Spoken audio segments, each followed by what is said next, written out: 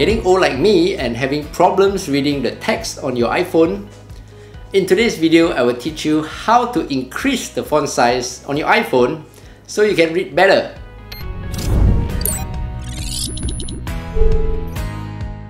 Hey, what's up everyone? I'm Steph, and in this channel, I teach you quick daily tech tips that make your life a little easier. On your iPhone, tap on Settings and scroll down until you see the option Display and Brightness. Then, tap on Text Size. Here you will see a prompt that says, apps that support dynamic type will adjust to your preferred reading size below. At the bottom, you can see a slider which you can decrease or increase the font size.